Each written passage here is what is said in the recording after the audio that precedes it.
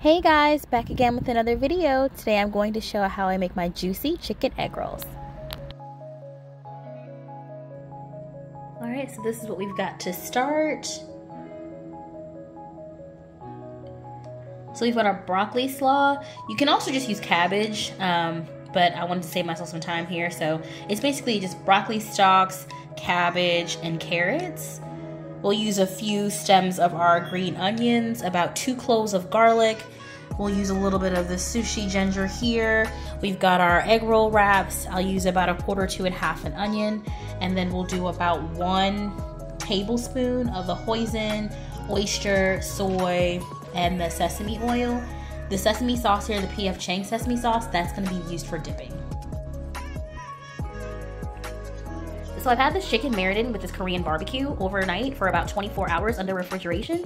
So this is what we're starting with.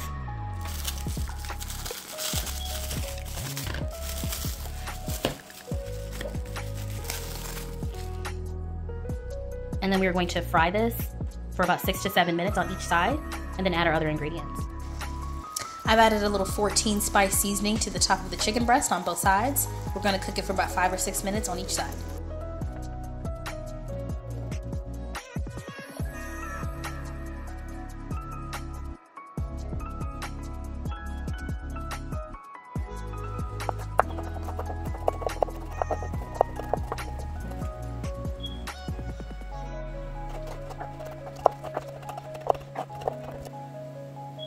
Okay, so far we have in our ginger, green onion, white onion, and garlic. We're going to add in 2 cups of our broccoli slaw.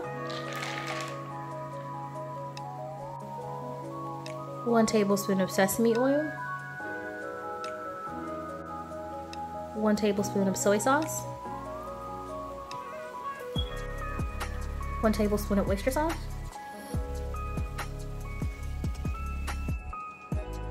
1 tablespoon of hoisin sauce. And now it's time to chop our chicken. If you have any of the remaining juice off of the chicken, feel free to go ahead and pour it in your bowl.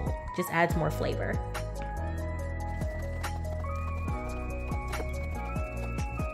Finely cut chicken in a bowl. I added 1 more tablespoon of the Korean chicken barbecue sauce, and now we're going to just mix.